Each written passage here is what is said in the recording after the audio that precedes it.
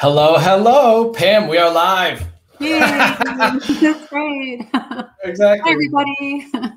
Hi, everybody. This is Aaron Roy with Teachable. Thank you for joining a very different, very exciting, and I think going to be a very fun workshop today with Pam Caughey. We're going to get started in just a few moments. If this is your first time joining us in a workshop, usually we take the first few moments just to make sure everything works. Before we kick it to Pam and all the fun students we have joining us today, we just want to make sure all the technology works and that people can see and they can hear us okay before we really jump into the meat and potatoes of what we're doing today. So I do see folks saying hello and where you're joining from. It would be wonderful if you could let us know in the chat, you could hear us, you could see us okay, and let us know where you're joining from, right? And a lot of folks here know Pam already. If you don't, and this is your first time, you're in for a treat today. And let's give folks a second. Pam, say something. Let's make sure everything works. Hi, everybody. Yeah, please say hello where you're from. It's always great to see. I've got my iPad on my left side, and I'm watching all of you guys coming in and saying hello. It's so exciting. So thank you so much. And I recognize so many of you. Judith says there's an echo. Can you guys all hear okay? If you can't hear okay, could you please let Aaron know? Because it could be that we can correct something on our end. Yeah, and I'm seeing folks so they can hear it as well.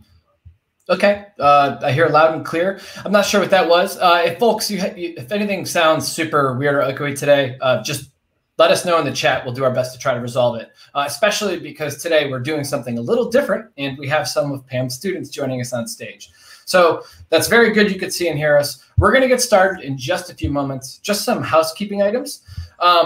For anyone who joins us late, first off, there will be a replay available. So, don't feel bad if you want to go back and watch a section. Also, don't feel bad if you join halfway through. If you're watching this 30 minutes later, you don't have to watch it all in one day. We're going to send out a link after in case you want to watch this replay. I've watched Pam's workshops, even though I'm the host, and I can tell you they're very therapeutic. Their rewatchability is very high.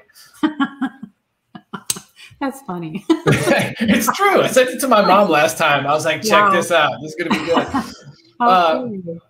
Cool. So in just a second, we're going to kick this off. It sounds like folks can see us. It sounds like folks can hear us. Pam, before I start bringing the students up on stage today, I would love for you to give a little bit about your background, give a little bit about what's going to happen today, and then we'll start bringing these students up.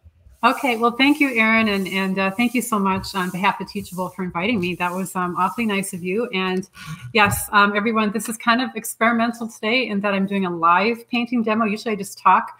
But today I, of course, didn't keep it simple. I thought, well, why not work in Encaustic where I'm using a propane torch? Because, everything else would have been just way too safe. So anyways, yes, my name is Pam Caughey, and I live in Hamilton, Montana. And I'm in my studio right now. I've been painting for 30 years or 30 plus years. I keep saying 30, but I should say it's more than that. And what else? I love painting in acrylic and cold wax and oil and encaustic monotype. And I have an online school. It's artandsuccess.com. So if you have never been to that website, that's where all of my online courses are.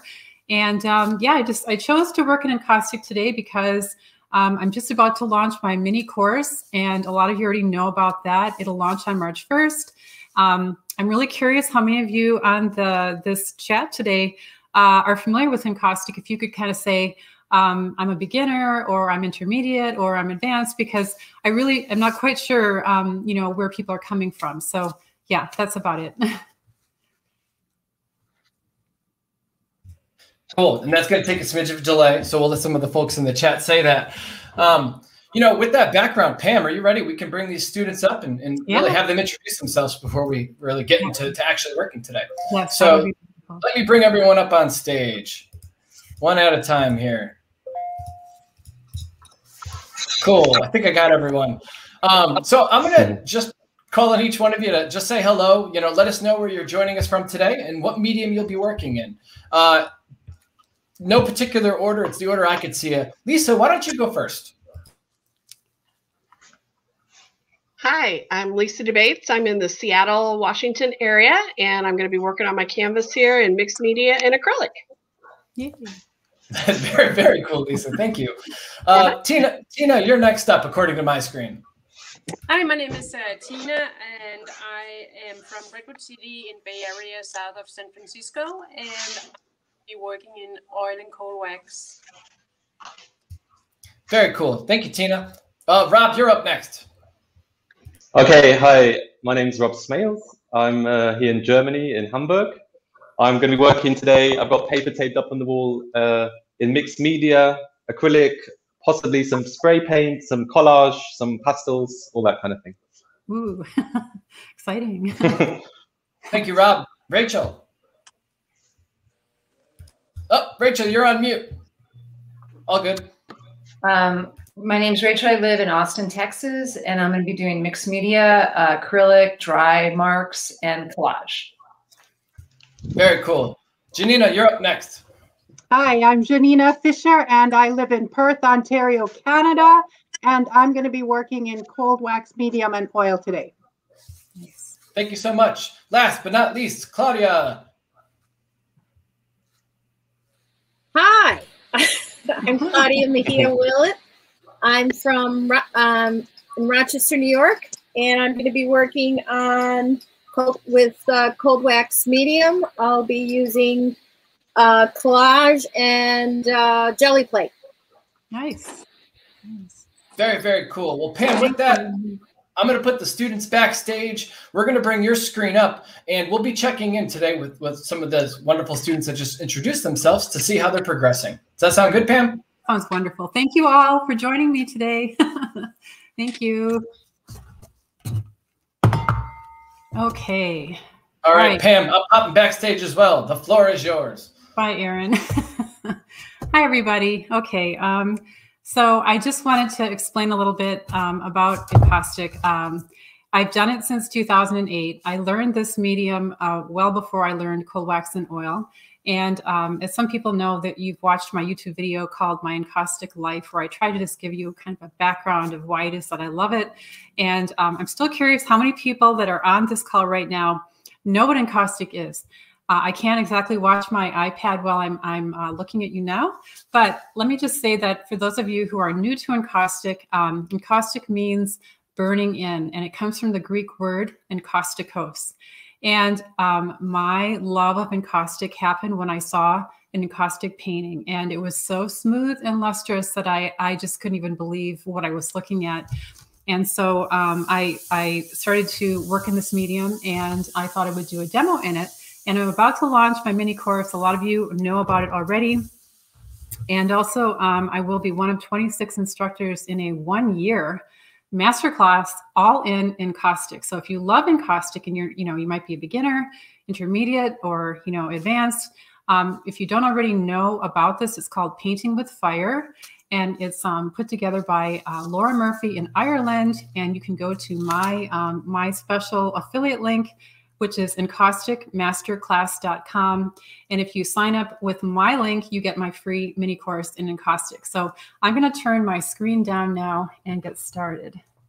I want to kind of just show you the tools, the basics, and let me just get this situated right. I've got a heated palette on my right here, and this is what I'm doing. I'm painting with molten wax. So if you've never seen that before, I know you can't see my entire palette, but you can see some of the colors. And just all of us today, all the people that I've invited to be on this call, we are all going to be doing what I call the play stage. And I talk about this in my Powerful Design and Personal Color course. And so I'm going to start by, this is my propane torch. So the heating in process requires heat, and I choose to use a propane torch. So bear with me while I heat this up for a second.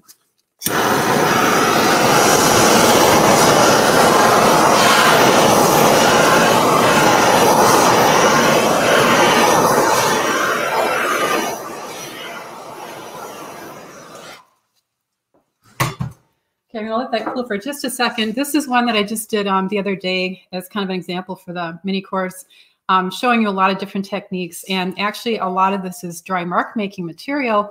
You've heard the other artists joining in today are also going to be doing a lot of mixed media work. Here are some smaller paintings at 6 by 6 inches. And I love to work small. I love to work large. You know, it doesn't matter to me what size it is. So now this is warm, right? It's warm to the touch. What can you do when the surface is warm? And I have already put 2 coats of beeswax and 1 coat of encaustic medium on here for those who work in this medium. So what I'm going to do, just for fun, one of the things I love about this medium is texture tools. So I went to the thrift store and got myself a whole bunch of texture tools. They're really fun. And the only thing about it is you got to kind of know when to use them in terms of like the surface. So this is warm. And this is a good time to start making some marks. So I'm just going to try to, you're not going to see them yet, but that's kind of part of the fun is that I can't really see it either. I'm going to show you how it is that you go from not seeing it to seeing it. Okay, so I'm going to just, this is something I got at the hardware store. And when the wax is just the right kind of warm, you know, you're able to make all these really wonderful impressions with the various things that you find. You might find them on a walk, or you might find them at a store, thrift store. Here's some hardware cloth. And this is, because this is the play stage, a lot of times I'm certainly not thinking very much, as most of you know. Okay, so this is like a chainsaw chain, I believe. And I'm just going to make some marks like that. You kind of press it in. All right, that's pretty crazy. I really don't know what it's going to look like yet. And the beauty of the play stage is that you don't really care. It's not about trying to make something pretty. This is like a pattern wheel. I love what this does. It makes these little dots. Okay, and I could do this forever, but I don't want to take too much time doing that. All right, so once you've got your board, you can't see, you know, anything yet. I'm going to take an RNF pigment stick. This is graphite gray, and I just decided to clean off the end, and I'm going to bring out those marks now. And these RNF pigment sticks, anyone who's used them before knows how luscious and beautiful they are. Now I could use a number of ways to spread this around. I'm going to use a paper towel and try to rub it into all those marks I just made. So this is kind of like an early step, you know, if you love texture and if you love, you know, mixed media. So encaustic isn't only about using encaustic paint. You're going to see that I'm going to use a lot of different mixed media materials, from pan pastels to Sorel transfer paper, just depending on the time that we have. So this board went from plain encaustic medium. It had a warm cast to it. And now it actually has some texture. So I'm just going to hold that up for a second so you can kind of see what that looks like. You can kind of see some of the materials. Now the RNF pigment stick went into these impressions that I made. And so the idea, though, is that you kind of, in the early stage, want to take off almost all of the oil. So for that, you just need some cooking oil. So put that on a paper towel and just rub that a little bit more. The reason being that a little bit of oil paint on the surface is fine before you fuse it, but if you have too much, then that can get in the way of the integrity of the next layer. And the idea of fusing in means that before I do anything else, I will want to fuse this lightly in with my propane torch. And I do like to use a propane torch for most types of encaustic. There are times when I'll use a heat gun, but I'm going to be using a torch. So now you can see that I have taken off most of the oil, but it has shown you the texture that I put down there. So that's kind of how I start. Now I'm going to fuse it in. I'm just elevating it on a silicone molder, and I've got parchment paper underneath because it catches the drips. And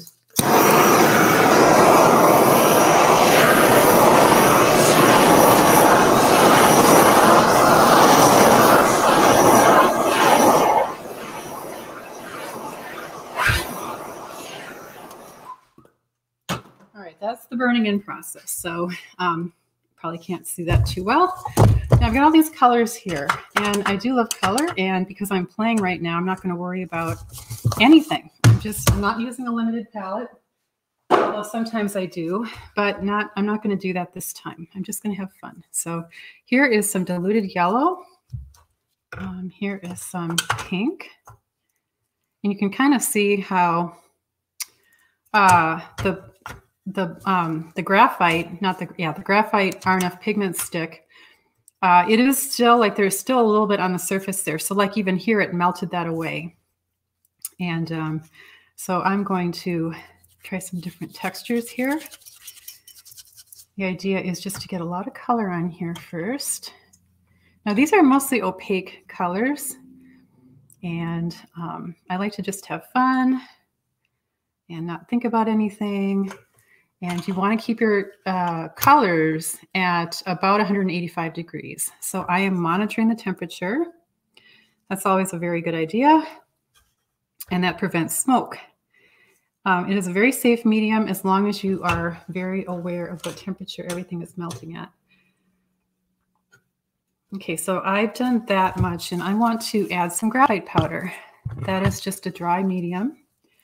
And I'm going to sprinkle some like this. Take a paper towel.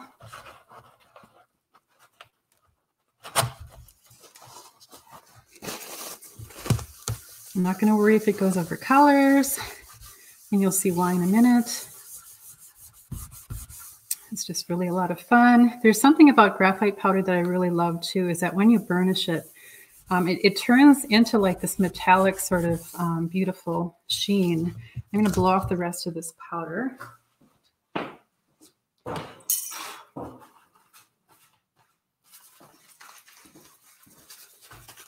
Okay, the thing about Encaustic too is that it's partly putting the stuff on, like I've just done. You can see what a mess it is. It's supposed to be ugly, okay? Heads up, the play stage is supposed to be ugly.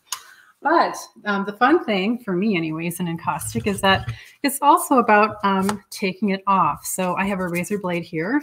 It's a really good way to take things away. So you put the graphite on, and you can come all the way back down to the white of the board if you want to. So, and then I can come over the green and reveal that. And you can also recycle a lot of the wax you take off. You can recycle it. And I talk about that in my mini course. I've generated a lot of paint that I have to melt down that's being collected in Ziploc bags. So I just want to show you a few things here that are kind of fun. The many ways that I will play. And because I do love mark making, this is just a tool that is fun, and you can see how it pulls that wax off in a very fine thread. Make sure I'm using the right part of that. Okay, so now I'm going to fuse this in again.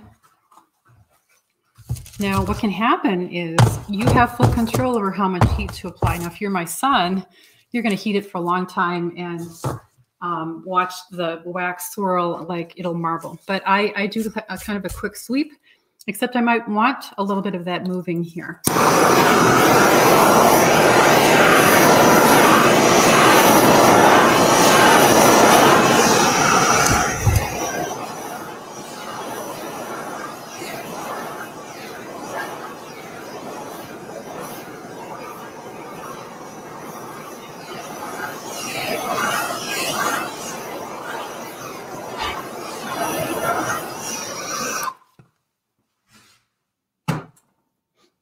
And just let it cool. And even if, once it's cooled down, though, you can actually start to do other things. So let's see here. It's a lot of layering. So the whole thing about encaustic medium is that you're doing a lot of layering. So I've got like a very thinned out. This is alizarin crimson thinned out. So it's a glaze. And I've got my heating implements here are, most of them I got at the thrift store. So you don't have to go and buy a lot of stuff. A lot of it you can get at the thrift store. Pancake griddles, electric frying pans, and I even have a crock pot. So here's a glaze being applied. And you can see how, you know, and when you buy, if you were to buy an encaustic paint, just know that you can thin it out to become a glaze, and that block is going to last you a really long time. So yes, if you decide to buy your paints, for those of you that are in my mini course, just know that they last a very long time. You do not have to use them full strength. Okay, so here's some gray. I'm being a little bit careful not to go like this is one layer. Now I'm not going to put too many layers on top of that because I have not fused that in yet. Okay. And then I ask myself, you know, what don't I have? What haven't I done yet? I've got another glaze over here, which is like a yellow, but I'm going to change that color a little bit. Added some quinacridone magenta, which is also a glaze. So now I'm changing that color. And I have all different sizes of brushes that are kind of being heated on my palette. This will be a different color somewhat than what I have there, I think. So let's try that. It's a little darker. Just a little bit darker, not too much. Okay, I'm going to fuse that in.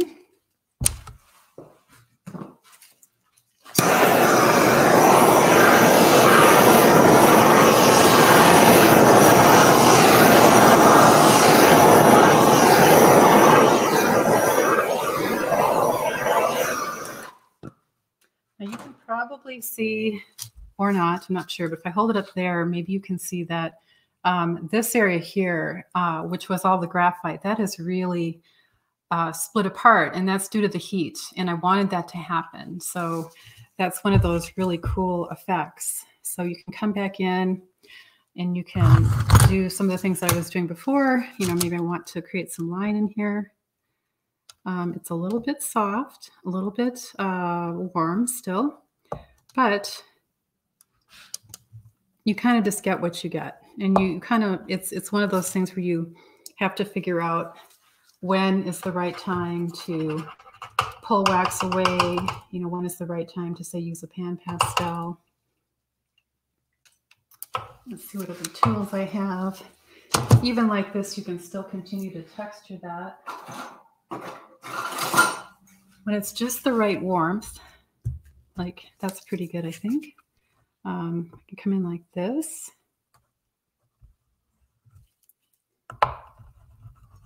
And I'm working on an ampersand panel, which I love. It's probably one of my most favorite surfaces of all. And take a bamboo skewer. I'm just kind of texture here too. So these are finer marks.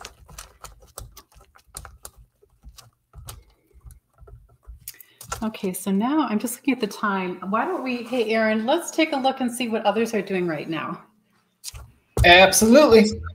Yeah. Pam, I got to say, that's the first time I've been in a workshop with a blowtorch and a chainsaw blade.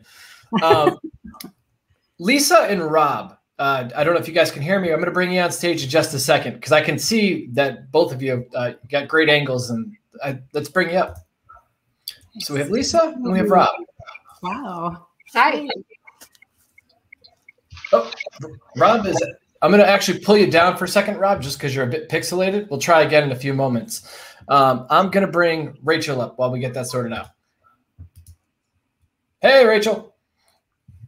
You're on mute. Okay. There you go. Hey. All right, so working in wet and dry media, black and white, monochromatic today. Nice. I'm just playing, having fun, making a mess. Lisa, you did all that while I was doing what I was doing? You're way ahead of me. I work pretty quick. Yeah, looking good. And yeah. Awesome. Fun stuff. You guys want to talk about, what do you feel about the play stage? Like, are you thinking? Are you not thinking? I don't think too much. No, I just kind of smear paint around and, use different mediums to spread it and different tools. I try to like you say, what haven't I done? What haven't I used? And, I just try to use different things and have fun and create different marks and stuff. And, then I just kind of let it show me where it wants to go. So yeah, it's fun to play. Good. And how about favorite. Yeah, I have to work hard at playing. So. Yeah. So I have a hard time turning off the brain, but I'm practicing. So thank you. Yeah, it was hard for me too. It took me a whole year to learn how to play. Yeah. Do you guys feel like the whole stage of play has given you more permission and less fear about getting started? So much, yes, because I used to be realism strictly. And so then when I started abstract, I was so afraid to start. And so, yeah, once, you talked about play and I saw how you did stuff on your YouTube videos, then, yeah, it just freed me up. Good. Wonderful. I feel like it helps you not get tight quickly, so that part, I'm a pretty tight person, so this is helpful to not get tight too fast. Well, you do these lovely watercolors, and so I so admire that, and I'm curious how the play stage plays into when you work in watercolor. Still working on that. I don't smear paint around like you do. It's a little harder with watercolor, isn't it? Yeah. Well, thanks, guys. So keep painting. Okay? Yeah. Thank you. Yeah. Okay. And we'll check in with some more students in a bit, Pam. Whenever you want, just call me. All right. Sounds good. Okay. So I'm going to play on another board because, I like to work on many things at a time. So this is kind of my traditional way to be working. It's kind of like working in a series. Here's another 12 by 12 inch panel just to kind of keep things sort of the same.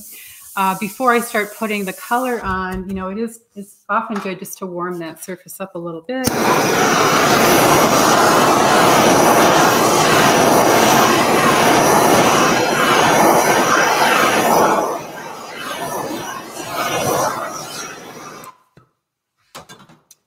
Okay, so let me I'm trying to think of like different things that I can do here. So let me start out with this glaze over here. I've been playing a lot with glazes lately. And the beautiful thing about it is as they overlap, and also like one thing I love about this medium, and it probably has to do with my tremendous impatience for everything. I do like to see things happen quickly. Now you can overlap this before I fuse it in. I mean, that's a very thin layer of overlap. So, the main thing is that you're going to fuse it in. And so I might change that color a little bit, just put a few drops of the quinacridone in there. A little bit of paint goes a long way. And then I will fuse this in. Just lovely colors. I'm going to fuse it in now.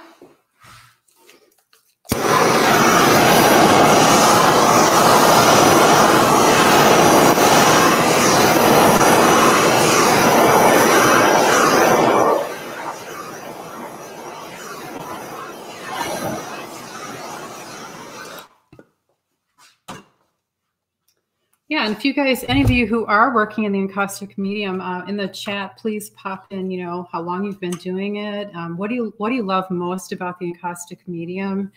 And, when did you get started?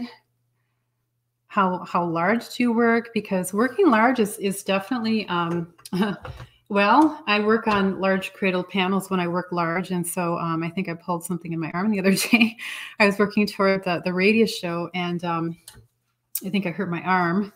I didn't know what had caused it, but I do think it's from this certain technique I was using called intarsia. So anyways, it'll be fine. It's just that, the boards, I was working on a 4 foot by 6 foot and it got a little heavy. So I know a lot of people like to scale up, but when you do that, you kind of have to deal with bigger tools and heavier boards and all those things. So, but this is a very, as you can see, very sensitive surface. The mark making that happens when you press tools into it, that's one way to make a mark. But then obviously you've got your paint, and you can mix your paints. So just like you do any other medium, I mean, there's so many things you can do in this medium that are somewhat like other mediums. You can use RF pigment sticks, and you can use a lot of the same dry media like art graph. I have art graph here. I have my woodies, pan pastel. So if you already have that kind of stuff, then you'll find that you can actually use a lot of those same things. And that's really fun. It's always nice when you don't have to start all over with everything. Okay, I made a little bit more of a warm color.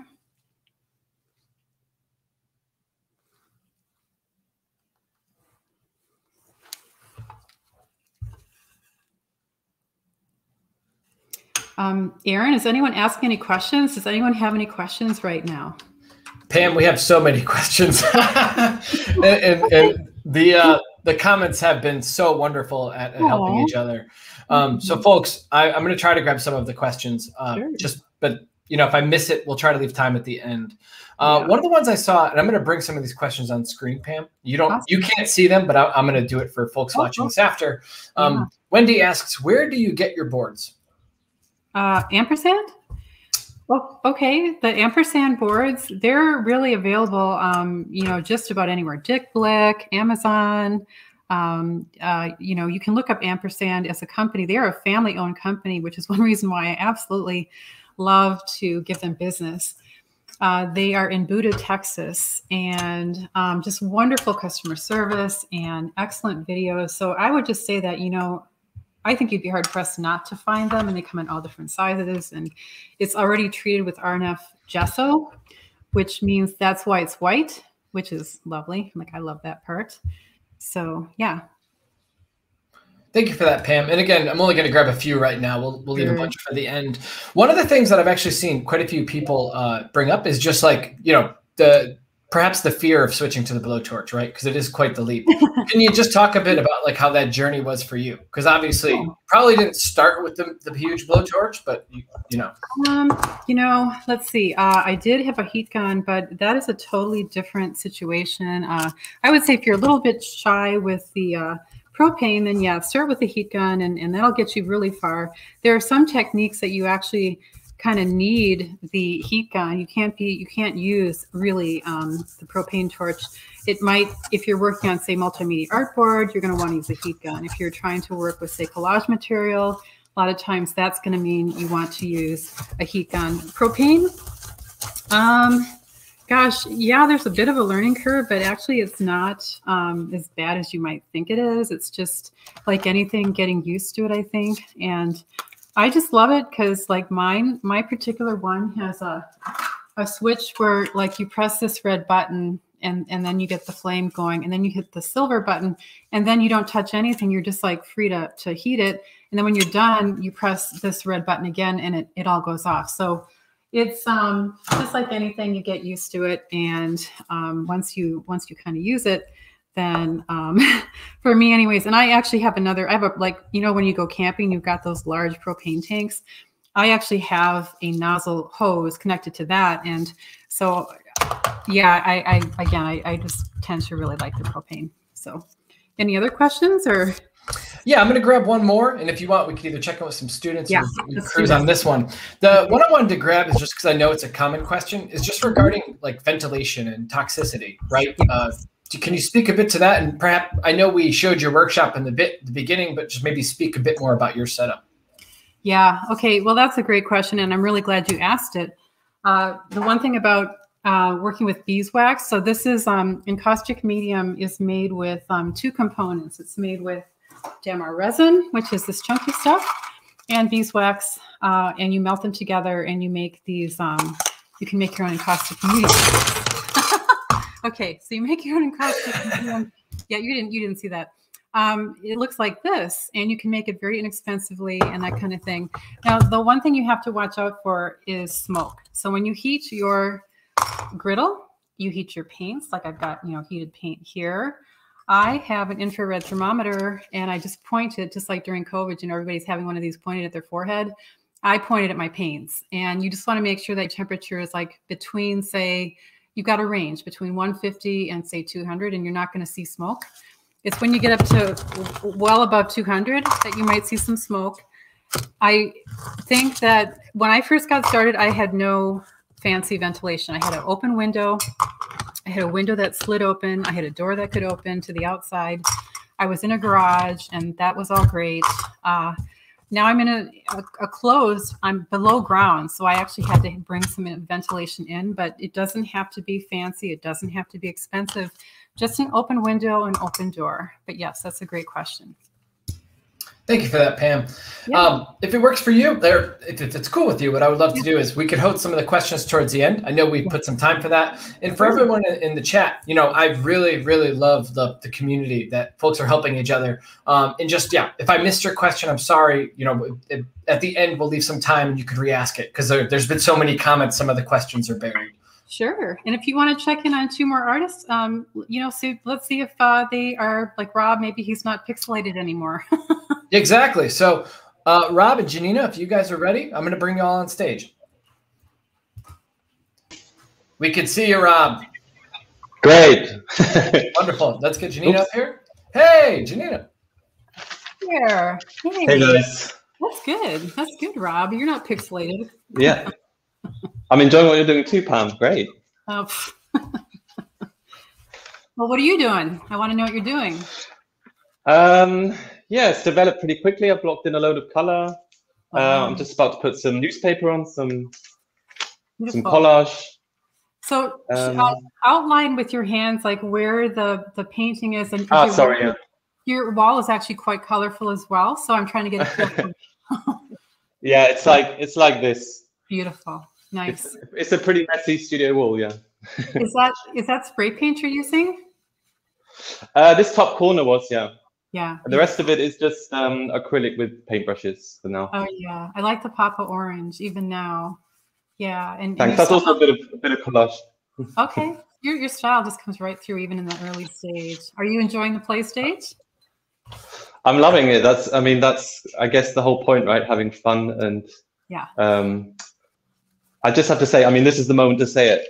The playing that I learned from you on your course, the PDPC, it's just so liberating. It's sort of changed everything because you just kind of it was completely new. I used to start paintings, with a clear plan what I wanted to do and just aiming for perfection, and you end up getting really disillusioned, and it's kind of a negative experience.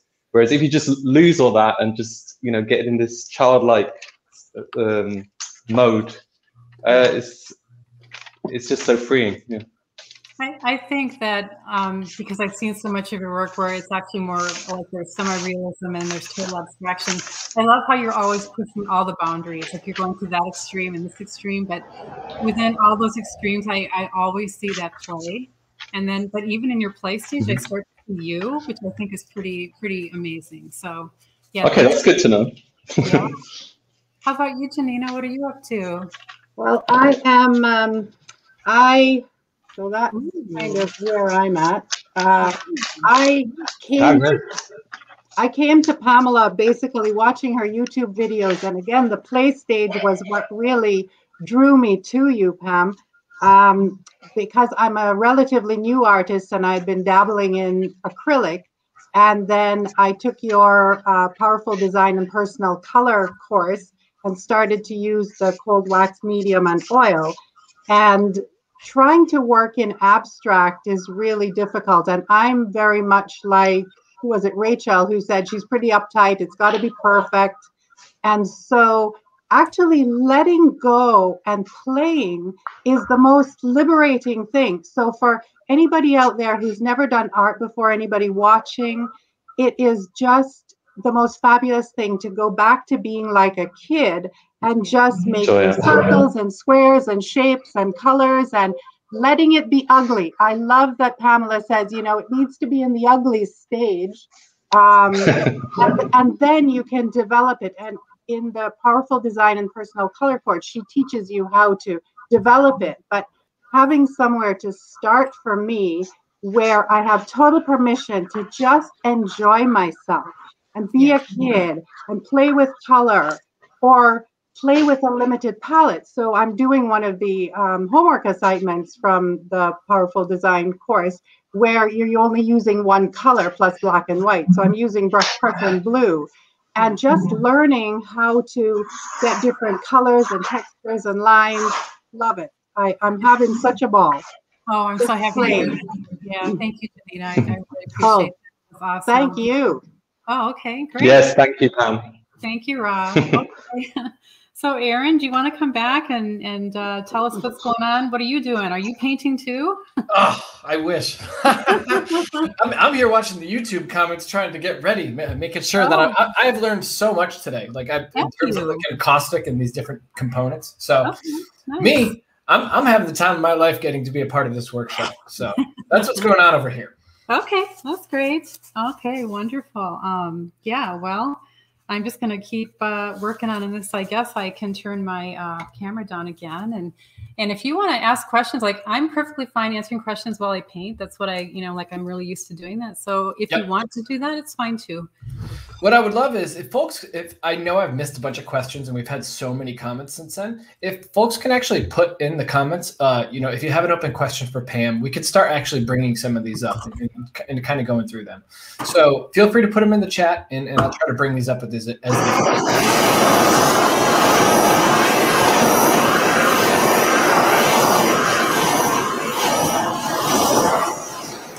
Sorry about the noise. Oh, blowtorch is good. I'm going to try one more thing on air too here because I actually want to see something. I should be able to make your screen bigger while I do this. So while folks put questions in the comments, I'm also going to test something because I want to make Pam's screen bigger while I grab questions. Perfect. Nice. Cool. I'm going to go on mute for a second, Pam. I'm going to look for some comments or look for some questions and all right. Let's keep going. Yeah, sounds good. So anyways, I did recently post a YouTube video. It's just called My Encaustic Life. If anybody's interested, it kind of shows my history in this medium. And I'm really amazed at how much it has influenced everything I did since learning this medium. I started with watercolor when our two boys were young. I did that for about 10 years, plateaued, took a 10-year break. And then I got back into like acrylic mixed media, and that was great. Just, kind of started painting again, and that felt really nice. But then that's when I saw this encaustic painting in 2008. And at that time, our boys were growing older, and I decided to go to grad school. So I got my MFA at the University of Montana School of Art. But it was right at the time that I started grad school that I had just learned encaustic. So I was kind of like, how can I use encaustic, in my thesis work and that kind of thing. And everything just for me seems very organic, like how things unfold. And I don't know. It's just interesting how my mediums have changed, but there's a lot of crossover. I'm always trying to be true to my voice, regardless of what medium I'm working in. And I try to let the medium sort of do a little bit about what it wants to do, but I also know what I want. So it has to comply with me as well. So I'm very much about color and design. I'm not a really, I just don't think technique is ever enough. And so my course, The Powerful Design and Personal Color, emphasizes color and design regardless of what medium you're working in. And I just feel that is really going to be the most important thing you're going to learn to get the results that you really want, to find your personal voice. And technique is great. Of course, you have to do some technique, but when you know what you want and you know what your voice is, you will figure it out. The technique can follow once you've done your other kind of homework.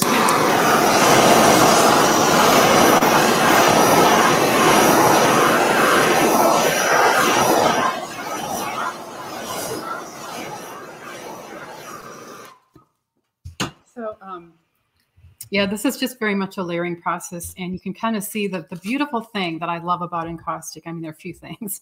Okay, there are a few that I just absolutely have to tell you. Number one, it's pretty fast. You can kind of see how quickly you can create something, and you know, as far as like the explore and the clarify stages, you know, the finesse is what I'll do with my woodies and my pan pastels and my sterile transfer paper and all that kind of stuff. But the other thing I love about it is that there's really no cleanup. And I know that it's really pathetic to say that, but you just unheat your appliances and you're done. Like there's no having to clean all these tools. And I think that that's actually kind of one of the things I enjoy about it. So yeah. Any other questions out there, Aaron? Yeah, Pam, I'm going to grab a few now.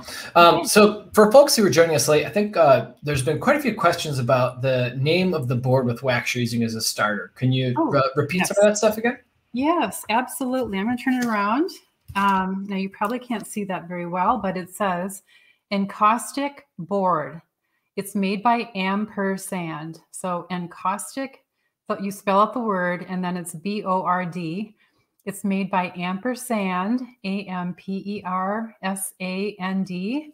And they have so many different kinds of boards. They have, I've got these little samples. I'm one of their ambassadors. And so they come in all different sizes, clay board, scratch board, aqua board, pastel board. And they sell frames that are just meant for this, you know, particular size. And it's just, again, it's just such an awesome company. I'm going to be doing a chat with Dana, who is the owner there, pretty soon. It'll be on my YouTube channel because I reached out to him and I was like, you know, I just really want people to know about your product. And so stay tuned for that. It's coming. Thank you for that, Pam. In the beginning, right, you had your whole box of goodies. And I remember specifically you had like the chainsaw chain. And you also at one point had a small roller tool with a light brown handle. One of our viewers has asked what that was. This one, right? Probably this one. Yeah, I think it, yeah, probably was this one. And this is a very funny thing. Like when I teach workshops, and I've taught workshops around the world, this one that I went to was in Texas, and I was walking around. It was with it was the Encaustic. Sorry, I'm drawing a blank here. Sorry about that. But anyways, it was a cold wax and oil workshop, and one gal had like all three of these, and I was like, "What are those? Where do you get them?" There's like a third one here too, but I don't have it in front of me. Oh, here it is. It's really big. These are listed on my resource page because I can't remember the name, but they have to do with tires of all things. So if you go to artandsuccess.com and then click on resources, scroll down, and they have to do with like they deaden tires. I don't know. Don't ask me. I don't really know, and I don't really care. All I know is that these are so much fun, and I use these like in all the different mediums. Cold wax and oil. They certainly work in Encaustic, you know, and you can bring out these marks. It's very cool. So yeah, I hope that answers your question. And if you have any follow-up questions and you're following along, feel free to put them in the chat. We'll try to grab as many as we could. Pam, are you up for another question? I got another one for you. Of course. Well, because this is more about the blowtorch, my favorite topic. The question is, do you ever blowtorch the paint to a point where it moves the paint around different shapes? Oh yeah, I mean that's why I mentioned my son, because I taught him how to paint with Encaustic, and you know there are some people who just love to see the swirly thing going on, and that's perfectly fine. If you heat something long enough, you're going to start to see the paint move, and then it becomes marbled, and so it is a method of sort of like how much do you want it to do that. You have full control over that. It does take some practice, but you know, I oftentimes have some delicate things going on, so I have to be a little bit careful with my torch. And again, if you use a heat gun, then it's a little bit, you know, like that's less aggressive. So if you don't, you know, the propane torch, it does have controls, but I would say the heat gun usually also has 2 different levels of heat, and you have control with that as well. So you just kind of have to pick your heat source. So there I put on the RNF pigment stick, and it went over that little wheel tool. And that's the kind of texture you get. It's just really fun. Yeah. Any other questions? I'm going to grab another one. So this question is, Julie noticed that you're mixing colors right in the heated dishes. You know, do you end up with muddy colors? Is that not a problem at all? You know, it does take some understanding of color. And that's where, again, you know, I just have to stress that I didn't know much about color in the early days. I had to, you know, I had to learn. And it all has to do with Like a cool color can be warm and a warm color can be cool. And I didn't even understand that until more recently. If you understand the science or the theory of color, and it's really not that complicated, but if you don't know it, then, like you'll get mud, and there's nothing wrong with mud because mud is a gray. But the thing about mud is that there are times when you actually want mud, but if you don't understand color and you get mud, then you usually end up being kind of sad because you weren't expecting that. But if you're expecting it, and you, in fact, sometimes you want to create mud, then the more you understand about color, the better off you're going to be. It decreases the learning curve when you put in the time to understand just a little bit about color. It's really not that complicated, and that's one thing I do teach in my course. Any other questions? Thank you, Pam. Well, can you talk a bit about the different coats when we were first starting out, right? I know you talked about preparing the board, and I've seen a bunch of different comments in the chat of folks kind of talking through their process. Can you just repeat yours? Okay, so in my case, what I did for this demo today was I chose, I was considering doing working on 6x6 inch cradle panel. I could have worked on ampersand panel, or I could have worked on multimedia artboard, or even Strathmore vellum surface illustration board. But I decided to use, one of my favorite surfaces. Again, these are encaustic boards. So what I did, I put a coat of beeswax, and then I fused it. I put another coat of beeswax and I fused it. And then the third layer was encaustic medium. And I do like things really smooth. So I probably heated this because, you get brush strokes and everything, but depending on how you heat it, I mean, this is completely smooth. There's no brush strokes at all. Now, other times you might want to have those brush strokes, but in my case, I didn't want to. So then my next stage is to essentially play. That might mean texturing first. It might mean putting color on first. There's any one way that I always play. And I encourage other people to kind of find their way to play that they enjoy. So that's kind of what today is about, is just letting you know that these are not meant to be finished works at all. They're meant to show you that you can play in encaustic. You've seen other students working in acrylic, cold wax and oil.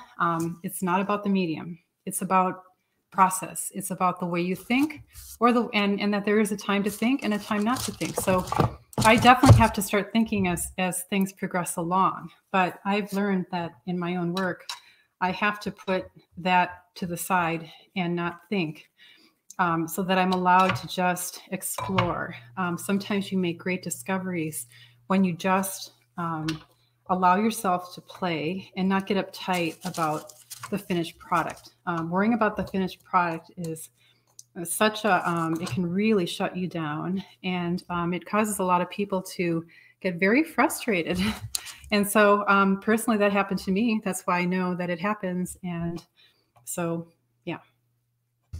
Thank you for that, Pam. And a recent question is, so between layers, you had a squirt bottle that you were putting onto the canvas. Can you explain what was in that squirt bottle? You're using that before you wipe down layers. Oh, I think it was this. You mean this? Yes, okay. Yes. Yeah, this is just cooking oil, and you use cooking oil. So this is one thing that, again, I'm describing it in my mini course. So funny because right now I'm just putting it together. But whenever you've got anything oily, and again, you don't want to leave a lot of oil on the surface. So RNF pigment sticks, or if it's oil paint, because you can use both of those things to fill in these textural areas. You need to remove the majority of it. And I use cooking oil and a paper towel to wipe off most of it. And then where it's left in these little crevices, that's minimal. So this is just plain old cooking oil. There's nothing fancy here. It's beeswax, it's Demar resin. I actually, I can teach you how to make your own paint. I can teach you how to make your own encaustic medium, or you can choose to buy it. And, that's kind of something that I'm going to go into, simply because I've got a lot of people signed up for the master class, and I found out by doing a survey that a lot of them were new and they'd never done encaustic before. So I kind of thought, well, if that were me, I'd kind of want to have a beginner sort of the mini course is what I'm calling it, so that people are prepared and they kind of know what to expect. Yeah. Maybe it's a good time, Erin, to check on the other artists. Absolutely. So we have Claudia and Tina that I'm going to be bringing up in just a second. Let me grab them. 1 second here. Claudia, Tina, can you hear us? Yes. Hello, hello. Hi. Hi. All right, Pam, we have Claudia and Tina for checking in with. Okay, let me see what you guys are up to. All right. Oh, look at Claudia. Nice. Hey, that's looking great. You're working with like a limited palette there, huh? Nice. You got 2 things. And Wow. more. Well, that's what happens when we don't call on you until like toward the end. I mean, you got so many things going on there. Good for you. I just playing is like, for me, it's one of my best stage. I mean, I could be in play forever. Wow. Awesome. But I like the flexibility of playing in the Arches paper that we started with, and then going into the cradle boards, and it's so freeing. I mean, for me, it's I think it just kind of goes with my personality. I love the freedom. Wow. You just go here and there, and there's no judgment. You make marks, which I absolutely love. So this is right up my alley.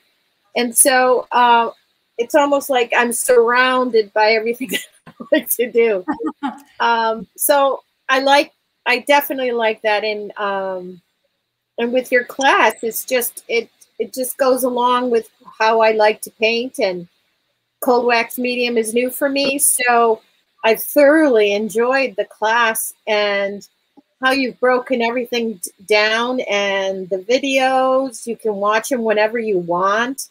If I can't sleep, I just turn on and go downstairs and watch my videos. And it's really a wonderful way to learn new materials. And I think the best thing is you do it at your own time. You do it when you want, when you're in the mood, when you want to go into your studio. It's lovely. It's absolutely lovely. Oh, thank you. I'm so glad you're enjoying that. How about you, Tina? What are you up to? So I'm working on getting some kind of messy, funny boards. Yes. At the beginning of my paintings. Beautiful. I'm doing 2 projects today. So this is one of the boards that I've been putting some paint on in the play stage. Yeah, and gorgeous. I will say that I'm thinking a little bit, because in my paintings usually I always start with my favorite color, and then I'm going to cover that up pretty much. But I use a product called Gamsol to subtract my paint. So example, I had 6 paintings from the past. I know it's difficult to see, but they're kind of boring, and I know that I cannot fix them to try to make them better. So therefore, I decided to go totally back to play stage again, and I will forget everything about what I have done underneath and start to play again. And it's actually wonderful not to expect, because I'm in the first stage of all of it. They come from different times and different worlds.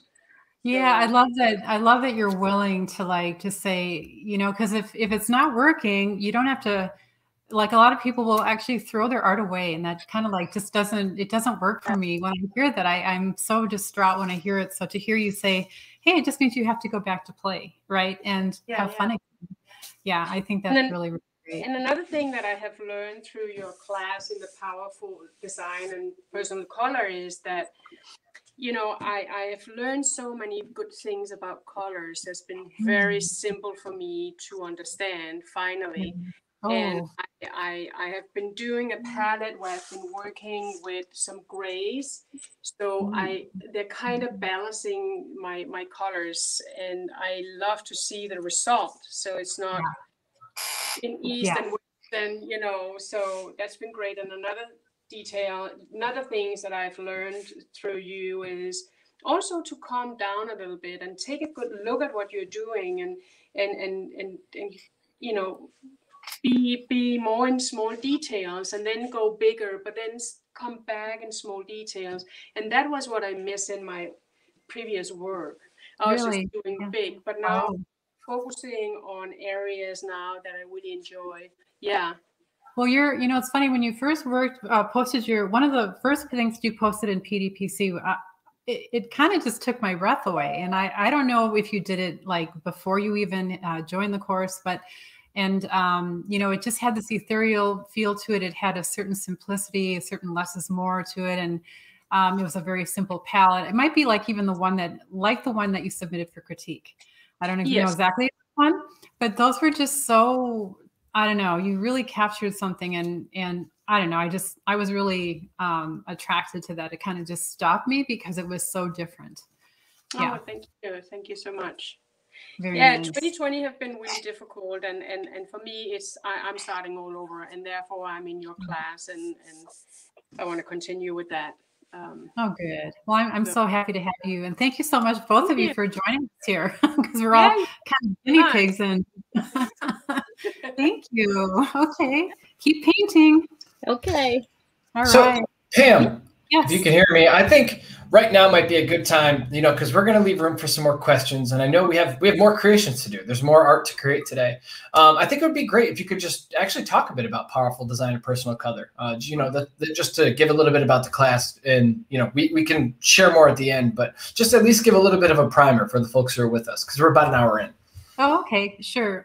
So powerful design and personal color is an online course that is available for life, and it's available 24/7. And I believe it's like 11 hours long, and it includes many different modules. But the gist of that course is about laying the foundations in art that you may not have gotten, whether you went to art college or, I mean, art school. Some people have never had formal training. A lot like in me, like I was self-taught for many years, and I had gone to many workshops back in the watercolor days. You know, it's not that I didn't have good information. I did. But what I realized was that I felt like having a course that is all in one place, and took the 30 years of experience that it really did take me to understand in a way that, you know, color is not so difficult and design is not so difficult, but it's all about finding your own personal voice. And then once you know what it is you want, then really what's cool about that is you can work in any medium. It's not dependent on the medium. What it's really dependent on is you. So I try very hard in the course to help artists find that personal voice. And in the course, they kind of watch over my shoulder on videos. And I paint 16 paintings in 4 different color palettes. And then they do the same. And then we have a private Facebook group where everybody posts their work, and it's a wonderful community. I mean, everybody's so supportive, and they post their work, and I choose cover images like once a week and feature art and artists. And then I've done some live workshops as well, you know, around the world teaching this. And I guess to my surprise, I didn't really know what to expect, but to my surprise, and, you know, really happy that people are able to like get rid of that fear that they had. And like, I had a lot of fear, I had a lot of frustration, and I wasn't consistently getting the results I wanted. And it wasn't until I kind of did my own homework and then put what I learned into this course that I now see others doing the same thing, and they're really enjoying painting again. And it's kind of one of those things. So that's why today what we're doing is we're playing, and I have a various journey that I walk people through called the 9 stages of creativity, which I've already done presentations through Teachable about that. But this is the beginning part.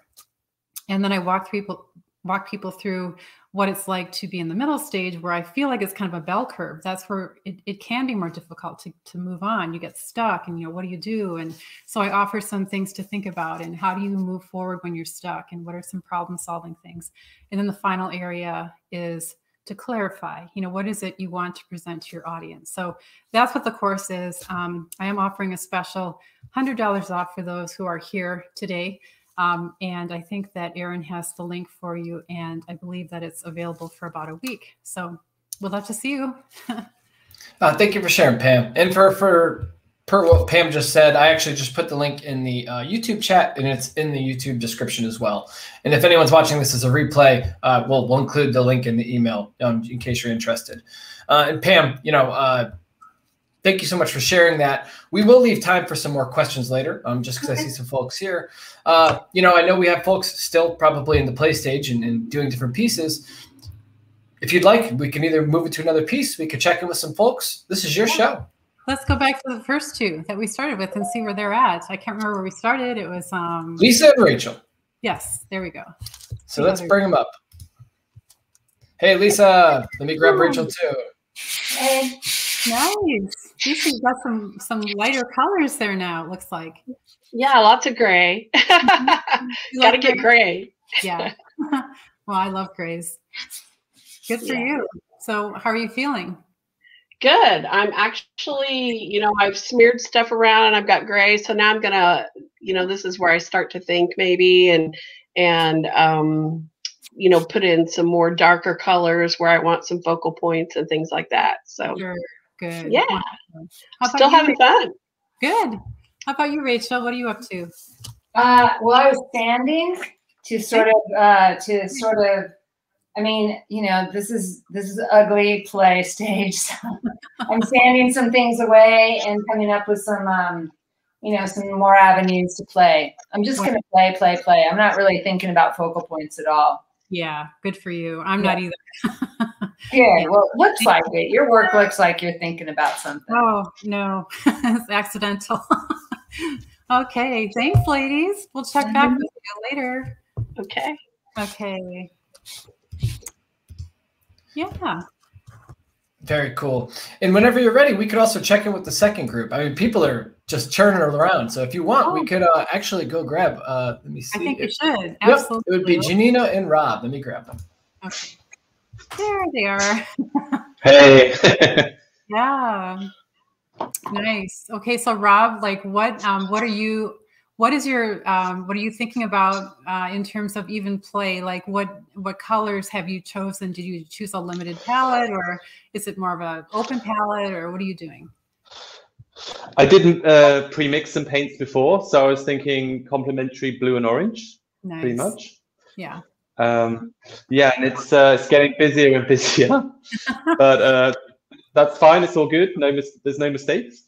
And do you often work on the wall, or do you normally work on a table? These days, I almost exclusively work on the wall. That's why it's so messy, because I'm always I'm always here. And what is your wall? Is that like a panel, or what is your wall made of? It's just the concrete. There's no panel in front of it, unfortunately. I'm going to have to paint over it at some point.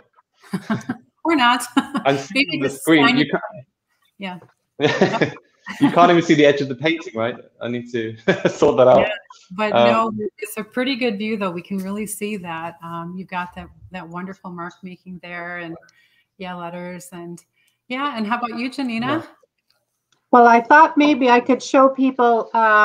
So this is one of Pamela's 4 square paintings that she talks about in the Powerful Design and Personal Color. So it's actually a piece of mixed media paper that I gessoed and then divided into 4 squares with tape. But I thought I might show what it looks like when you actually distinguish the 4 squares. So it looks a little different once you see the 4 kind of separate paintings. So here it looks really like, oh my God, that just looks like a dog's breakfast.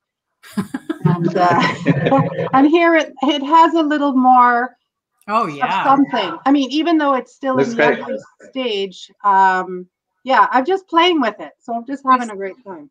But there's some great things going on there. I mean, I'm pretty impressed that that's your play stage, and it already looks like it could actually be done, but that's up to you. You decide when it's done. But well, this is a previous one that maybe looks a little bit more chaotic and ugly. And that's. Yeah. Don't you love those frames? I mean, they're just so. Oh, they're great. Yeah. I just used that that Bristol board or whatever you get at the dollar store, and I cut it out because I couldn't get the mighty board that you talked about here in Canada. But you know, we artists, we do whatever works. And one of the things that's really fun is, like you said, going to the thrift store and finding tools to play with is great. It's like a treasure hunt. It's my favorite place to go. Thanks, guys. Okay, we'll check back later. Okay. Okay, Erin. So, yeah, I'm gonna probably. Do you want me to turn my camera down? Yeah. Okay. Right. And this will give folks some time. You know, I know we've answered a bunch of questions, and I'll try to go back through the chat and see what we've missed throughout the session. But at the very least, for everyone who's still with us, and I see quite a few folks are, you know, if I missed your question and it's buried deep in the chat, this would be a great time to reshare that question. We'll try to bring it to Pam in just a few moments. Yeah, that sounds good. Okay, so I'm going to just try to put some kind of a yellowish glaze. I don't know, sometimes you can't quite tell how much of a glaze it is until you dip in a test strip. That's something I kind of have discovered more recently. Let me just fuse this in before I forget.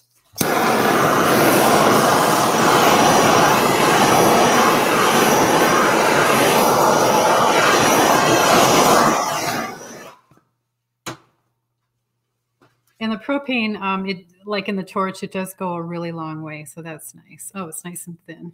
That's kind of what I wanted. So this is very much a layering medium. Just like you could say that about any medium, but it's just that it's kind of quick because you're dealing with wax and you're only waiting for the wax to cool. You're not waiting for oil paints to dry, and you know, so that's just kind of fun to be able to come in the studio. I like to do this sometimes as a warm up, and I also love to do encaustic monotype, and that's when you actually do this on like rice paper. So that's fun.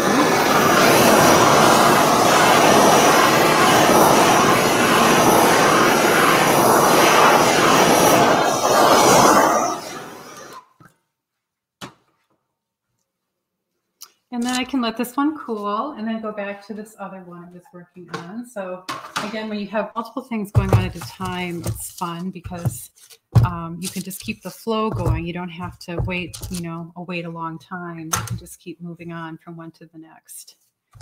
So here, I can kind of see how that pushes the form behind because it is opaque and it is still see-through though. So you have, yeah, control over opacity versus transparency.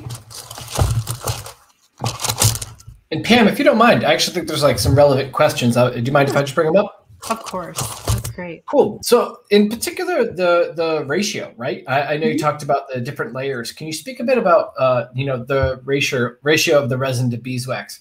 Sure, yeah. I have used Joanne Matera's book, and it's The Art of Encaustic Painting. And in her book, she talks about, you know, the very traditional 8 parts of beeswax to 1 part of damar. And I would just say that I've seen some other artists, like they weigh the components to be more accurate, but I was taught just to have 1 unit of measurement. So it might be like, you know, an empty pet food container. That's my unit of measurement. I start out with, I actually melt the damar resin first, and then just 1 part might be like a 8-ounce cat food container. I'll let that melt all the way down, and then I'll measure 8 of the beeswax pellets, throw it into the frying pan, mix it all up together, make sure the damar melts, and then I'll pour it into a mold. So it's actually, you know, very doable, and you can do it in about, you know, less than an hour, make a pretty good amount. And because you go through so much of it, you know, it's a very good way to be very economical just making that. I don't think that, you know, I don't make as many paints because I really do think that RNF paints and these other ones that are ready-made, you know, they just go a really long way. So if you don't mind, you know, purchasing a few, and you can usually get them on sale, that's usually what I do. Yeah. Thank you, Pam. Another question that came up, I'm going to actually just bring it up, is maximum number of layers you could burn in before the accumulation starts to collapse or degrade? You know, any input or insights on this? Yeah, you know, it's funny because like I hear that question almost in every single medium, like whether it's cold wax or acrylic, and you know, it's not something I really ever think about.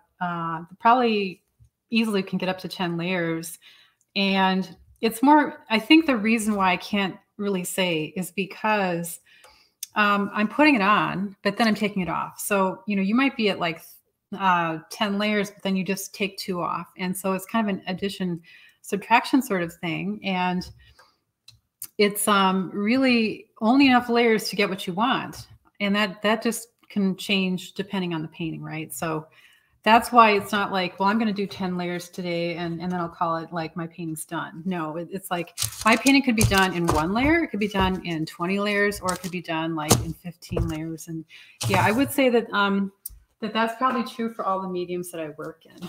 So good question, though. It's a very good question. I hear a lot.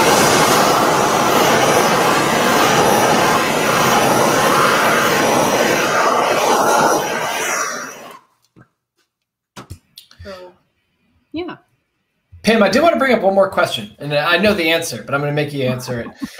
Just talking about different mediums. Someone asked, you know, they're getting back into painting after a long absence. They, you know, want to continue using acrylics, and they asked about, you know, workshops, classes, suggestions, those type of things. And, you know, I know from past work with you, PDPC covers that. Did you want to speak to that? Because it isn't just Encaustic you cover in PDPC. Oh, correct. In fact, okay, so when I first launched PDPC, I had to choose some medium to do the 16 paintings in. And again, it's the emphasis in that course is not about the medium. Yes, I'm painting in cold wax and oil, but I have just so many artists in that course who work in acrylic, some work in encaustic, some work in watercolor, like Rachel, who's on this the call today. So again, the emphasis is really on laying the foundation of art so that you can go and work in any medium. The fact that I'm demonstrating in cold wax and oil, I could have just as easily demonstrated it in any other medium, including encaustic. And so I think that's the point. Yeah, I mean, of course, there are a lot of workshops out there. I'm certainly not the only one.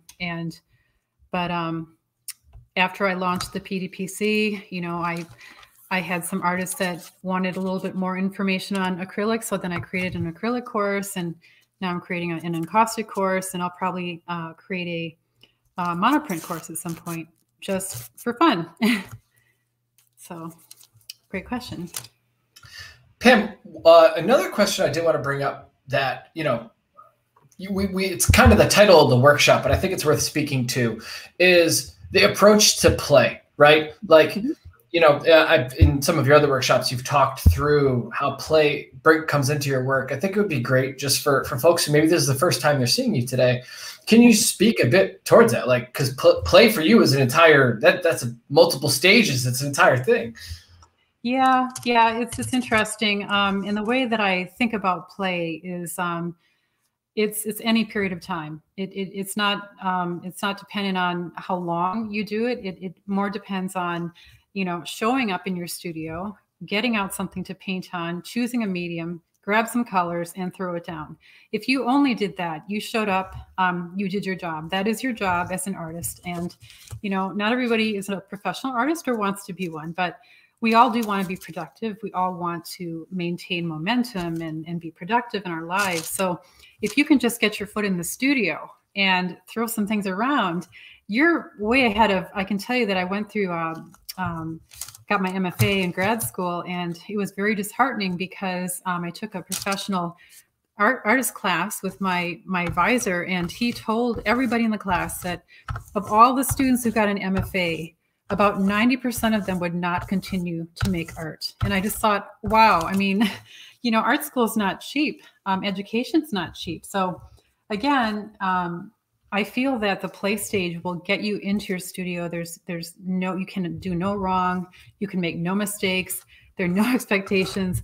And if you can really put yourself into the mind of a 3-year-old, because when you were 3, you never thought about results. You never thought about selling work. You never thought about it being beautiful. And that just wasn't why you did it. So if you can capture that feeling again, it just brings you back into the entire joy of making art again. And really, once you start, it's like getting on that bike for the first time. Once you get going and those wheels start turning, it will take you through to the end.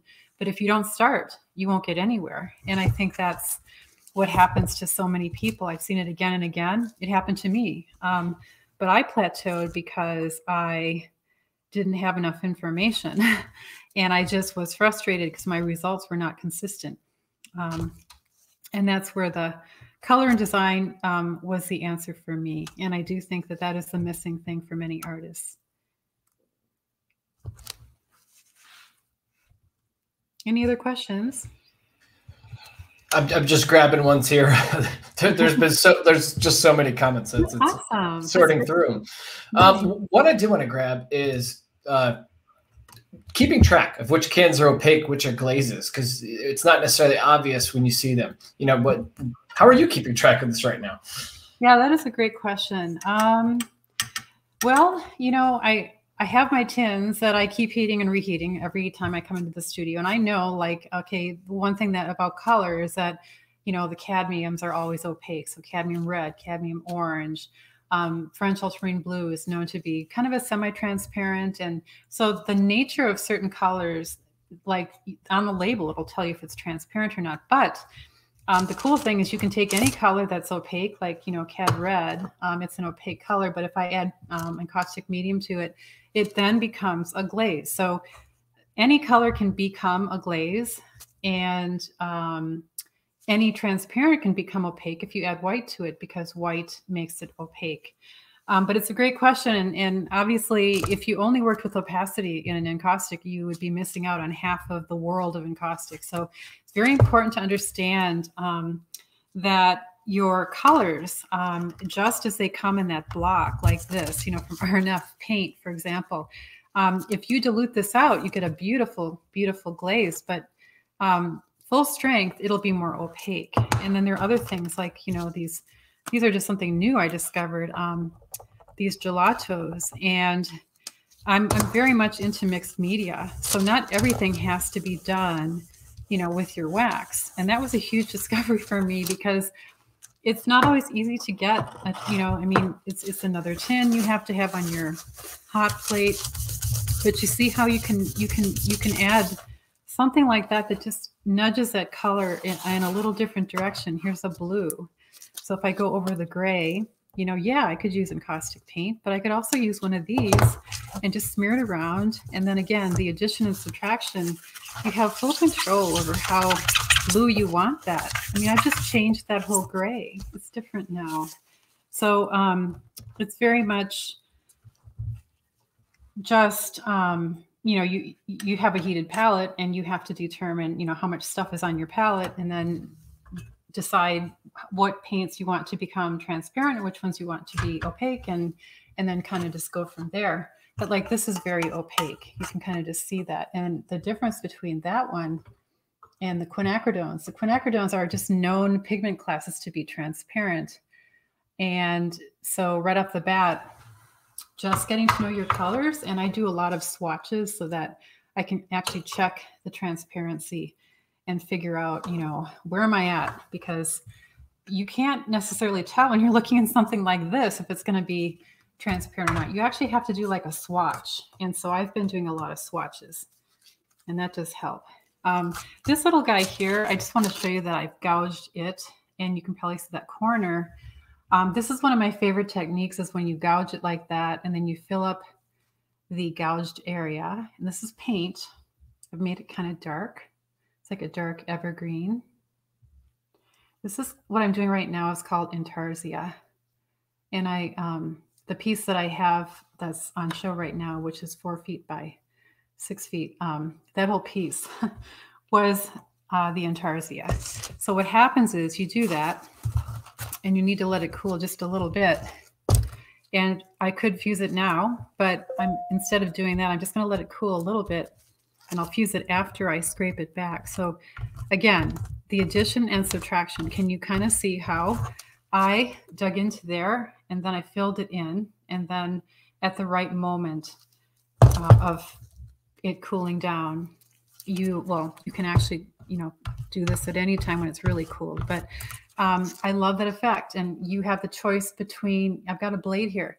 I could keep going and take all these little bits off, or what if I like that kind of residue around the line? And a lot of times I like that, you know, and I'll keep it. So it's just endless.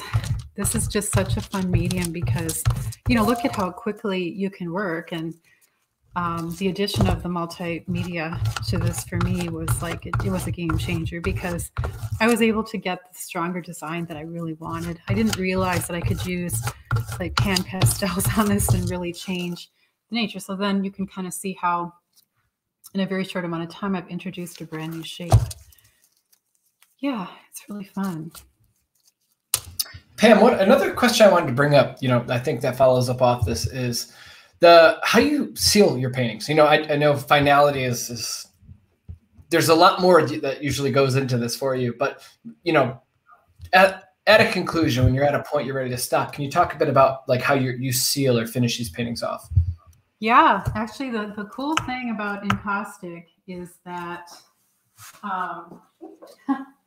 this is the one medium where there is no there's no way that you have to seal it. I want to grab a soft cotton rag and I'm going to show you real quick.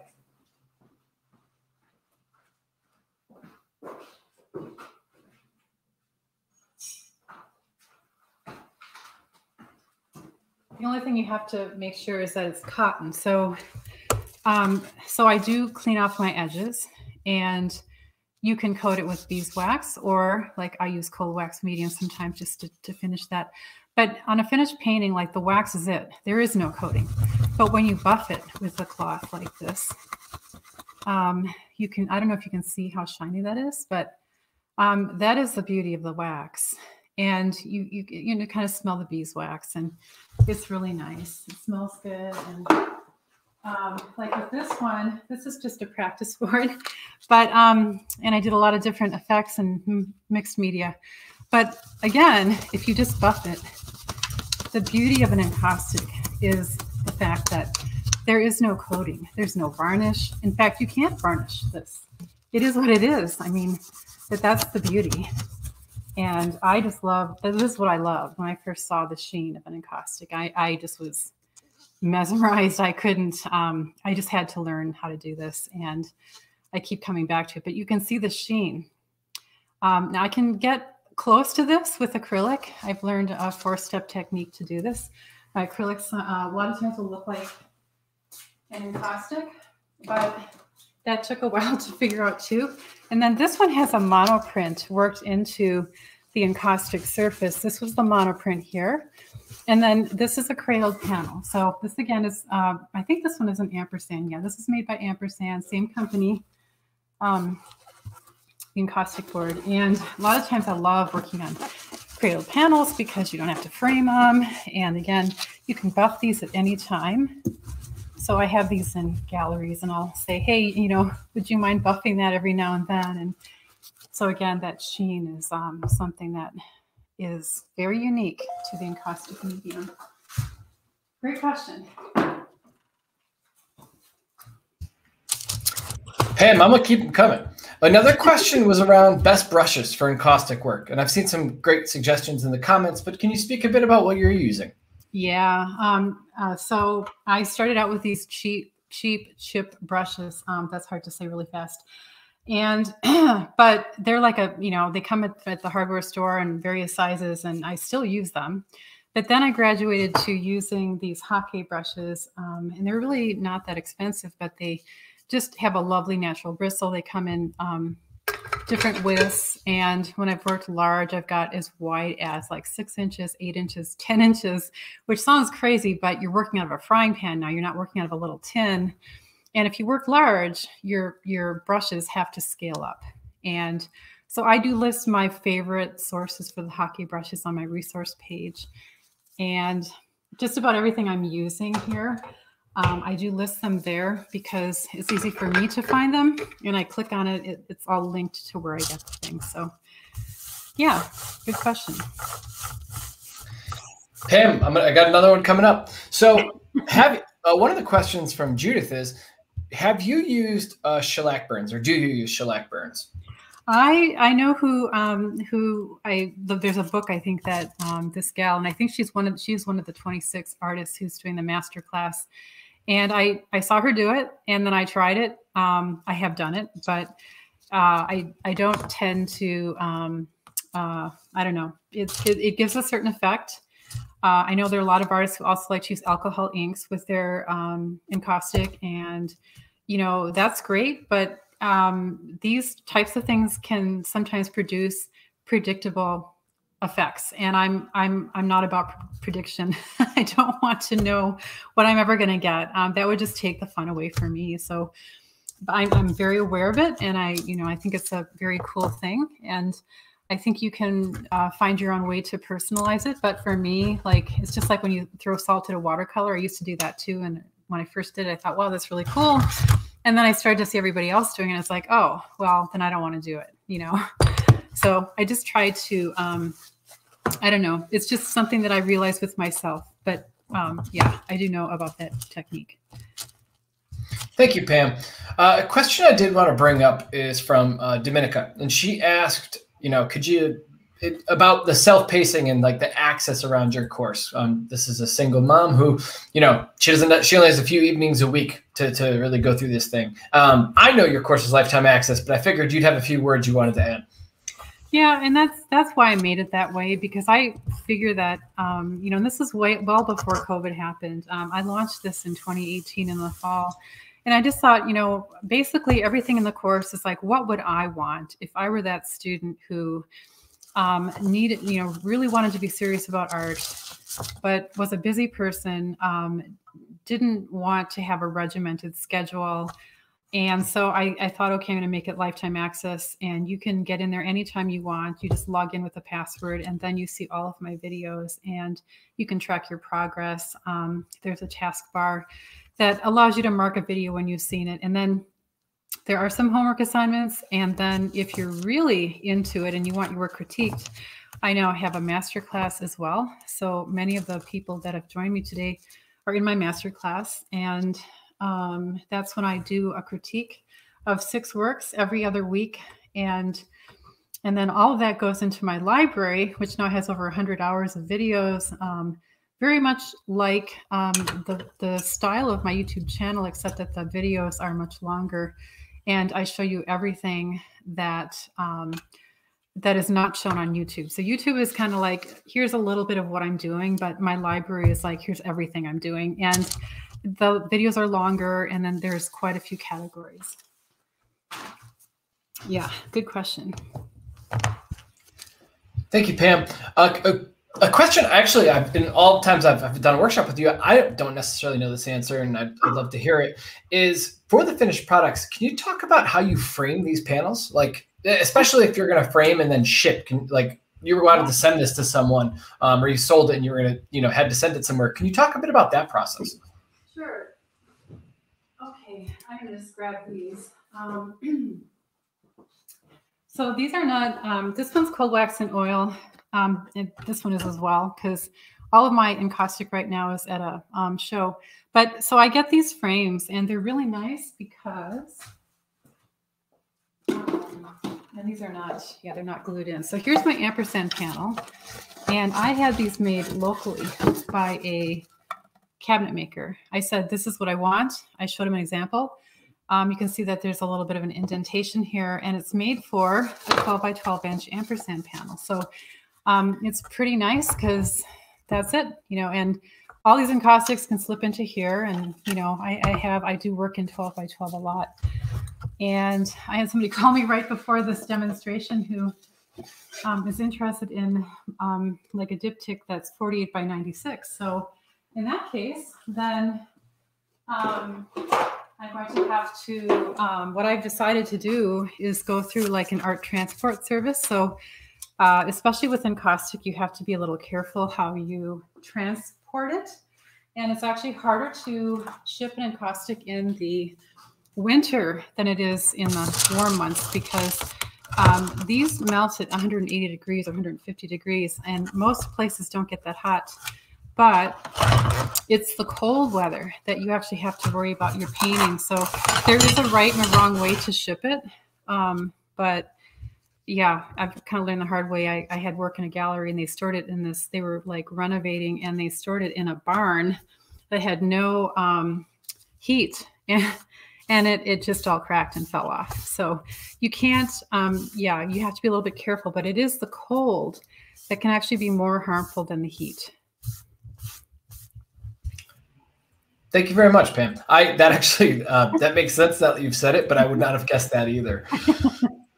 Yeah. Let's see. Want me to grab one more question? And we're a little bit past the hour and a half mark, so we can grab. We could probably check in with some of the folks. You know, we are at some point we are nearing time. Yes. I do want to grab one more question. I saw it. Sorry about that. I lost it. Sorry, folks. Got it. Just locked my screen. So the question is, what about mixing paint such as oil over acrylic, not the other way around? Can you use water-based media with encaustics? Okay, so yeah, not acrylic, but you can use like inks because they are water soluble and they're not plasticky. They're just pigmented pigments with water. So I do have inks, and what you do is you put them on here and you let them dry. And then you fuse them in. Now, but you cannot do that with acrylic. So you cannot put acrylic over an encaustic. However, you can work with cold wax and oil over an encaustic. You can also work with just oils over an encaustic. So encaustic is one of those mediums that, you know, it's great because you can just do things quickly, but then you can also use it as a base to then go on and move in with your cold wax and oil. You can do collage, you can do image transfers, and there's just so many things. And that's you know, if anyone's really interested in encaustic, that's what the master class is for. And I will be one of the instructors. You're going to get a new video once a week for a whole year, and then that's lifetime access. So I mean, when I heard about that, I was like, wow, I'm excited myself to get the videos from these other encaustic instructors. And so again, if you're interested in looking at that and then getting my mini class for free, that's encausticmasterclass.com. That's my link. It doesn't mention my mini course, but that is my link that each instructor has. Each instructor has their own link. So yeah. Thank you so much, Pam. I mean, if you're ready, I think we could probably bring our other students back on stage, and we'll bring them back as a group. Yeah, let's do that. That was fun. All right, here we go. Oh, let me switch to this. Here's everybody. Hey. Yeah, it's been so much fun, you guys. Thank you for joining all of us. Yeah, it's been super. Yeah, I love how global the group is. So we have a Canadian, we have somebody from Germany, and then Tina's originally from Denmark. She lives in the US. And Rachel, you're in Texas, right? Mm-hmm. Yeah. And Claudia, you're in New York. So everybody's kind of spread out. Yeah, that's great. Does anyone want to say anything about their work or anything else? This was lots of fun. Good. Thank you. Yeah, great. Yeah, thanks for having us, Erin, and thanks, Teachable.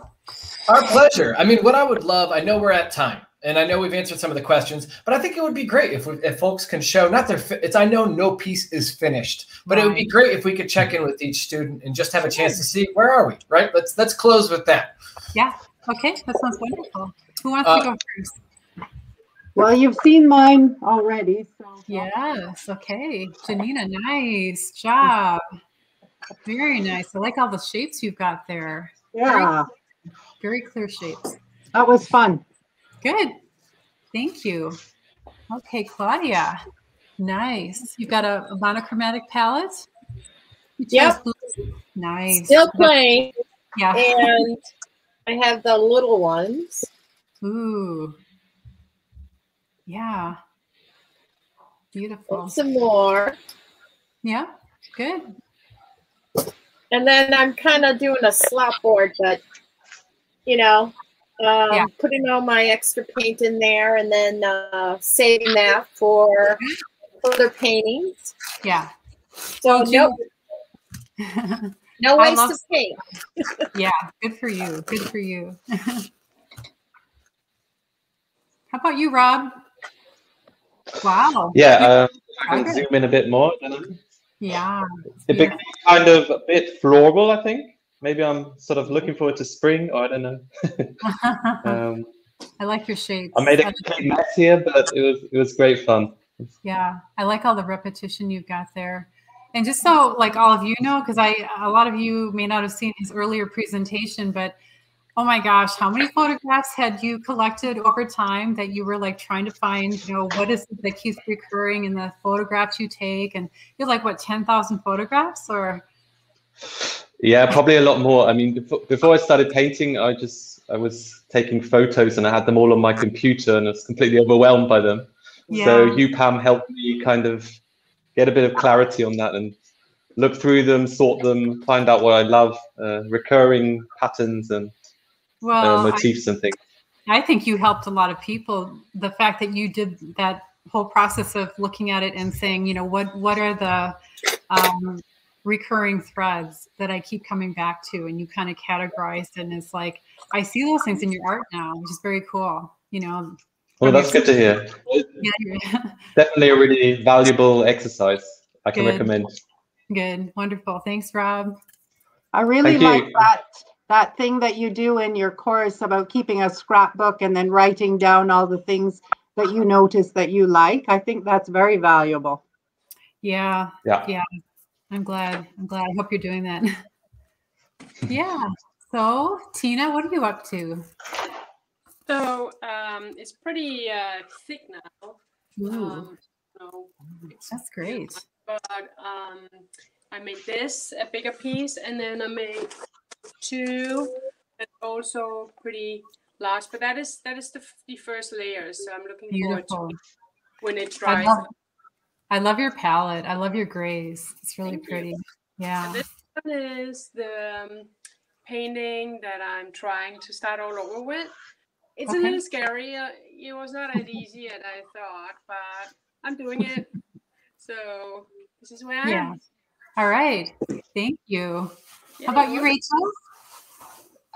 Well, I went with, let's see if this is helpful.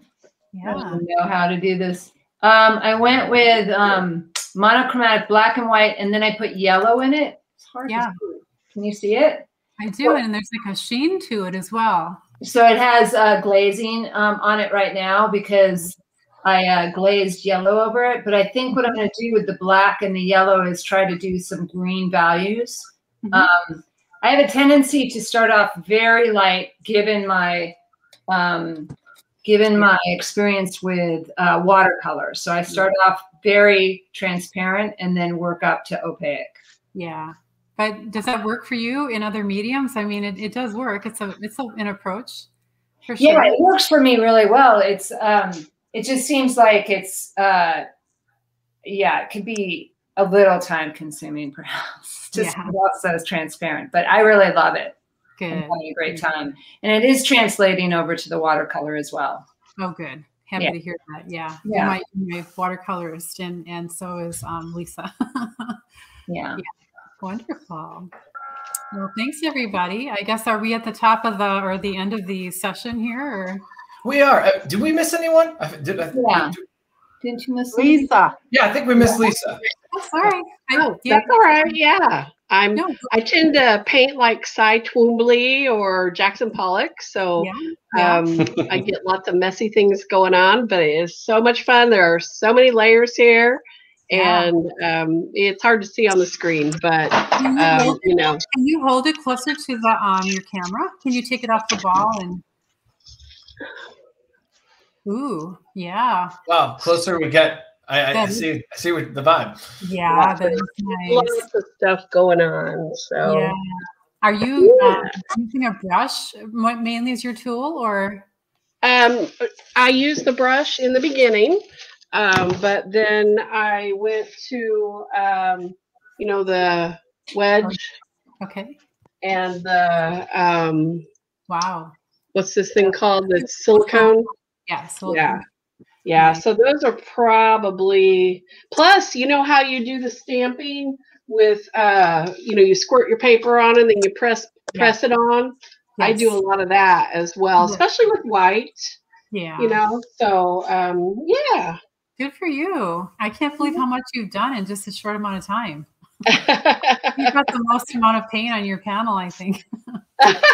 I actually usually stop sooner, so. Okay, well. Well, Pam, before we sign off, I did want to take a second and say thank you to all the students who joined us today. This is incredible. And for everyone who's with us, because I know quite a few people are still watching. They've been with us for almost 2 hours. Let Pam know in the chat. We appreciate her because I appreciate you hosting us today, Pam. This was really fun. Exactly. Pam, thank you. This was wonderful. Well, thank you. If I could just say, everybody who has joined us, if you could thank Erin and Caughey and Teachable and say, hey, we want you to do this again because you guys, that was fun, right? You joined? Yes. I will say, let us know in the comments if you enjoyed it too, because we do look at that and that does help us determine what we put on. So I put a survey in there at one point too. If you clicked it, thank you for the feedback, because that's how we always testing things out. And this was an idea Pam really helped us put together. Well, if you guys could also give Erin a thumbs up, like big thumbs up, that would be awesome. Oh, thank you. I appreciate it. Yeah, thank you. With that, we're going to sign off in just a few seconds. I did want to, last housekeeping things. For everyone who joined us, Pam mentioned PDPC. She's offering $100 off for the next 7 days. The link was in the YouTube chat, which I'm sure got buried at this point. It is in the description of this video, and we'll send that out after. We appreciate everyone who joined us today, and most of all, Pam, thank you for being with us. With that, we're going to sign off. Thank you, everyone. Bye, everybody. So much fun being with you. Bye. Thank you. Awesome.